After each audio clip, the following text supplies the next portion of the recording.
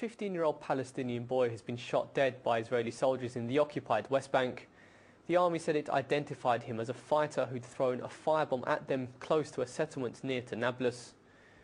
Meanwhile, in the Gaza Strip, Palestinian pilgrims and students studying abroad were able to leave the territory today after Egyptian authorities opened the Rafah border crossing. Things have been relatively quiet in the occupied West Bank. But violence is never far away here, and this morning a 15-year-old Palestinian boy was shot and killed by Israeli soldiers. The army said it acted after a Molotov cocktail attack near the Israeli settlement of Yizhar, just south of Nablus.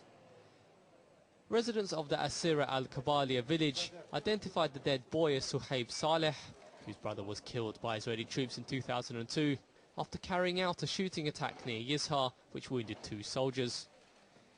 This morning's incident comes a week after armed Israeli settlers from Yizhar assaulted Palestinians and damaged houses in a nearby village, which the settlers said was a response to the stabbing of a 9-year-old boy.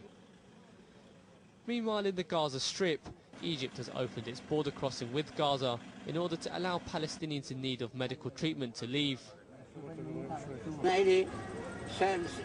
أكثر من شهرين أكثر من سنتين وأنا بنتظر حتى المعبر.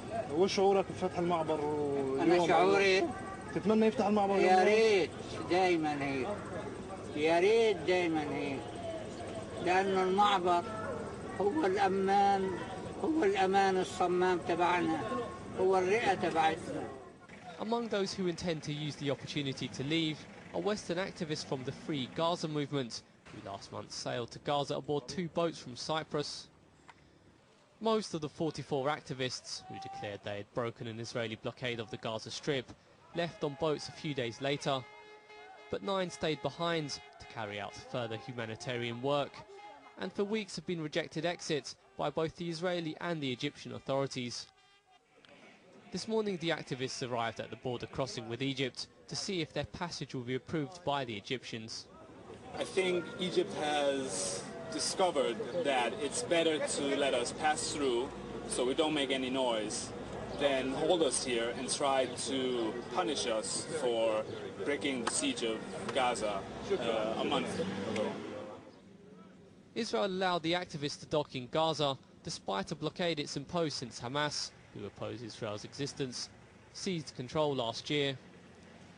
Israel has eased some restrictions since an Egyptian brokered truce in June came into place, which has largely stopped rocket attacks from Gaza into Israel.